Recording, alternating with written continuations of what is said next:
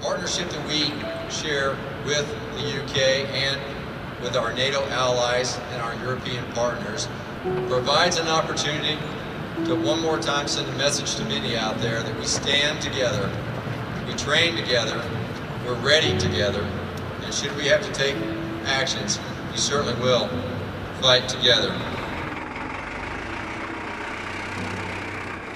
The BTF is a bomber task force that is a reoccurring deployment of bombers into the EUCOM AOR.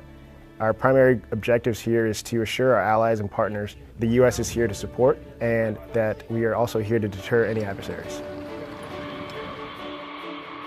The BTF is an important thing solely for the fact it gives us the opportunity to train with not only our partner nations, but with airspace and countries that we normally don't do on an everyday basis.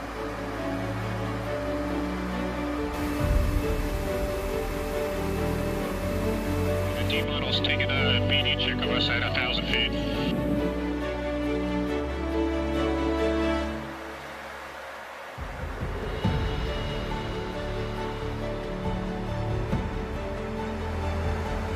So I would say the major role for us as a flight crew and as pilots is integrating with all the other NATO countries and really more so assuring them that we've got their backs. The B-52 is it's a big airplane. When you hear it, even if it's for the first time, that the B-52 is flying over your head.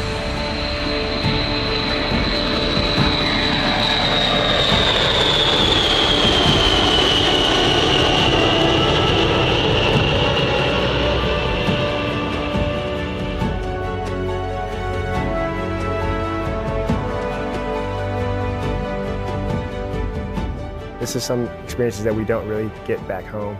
So having been out here and experiencing all this has been great. Bomber Task Force demonstrates our global strike capabilities. It also demonstrates our assurance to our allies and our partners, not only in Europe, but certainly around the world.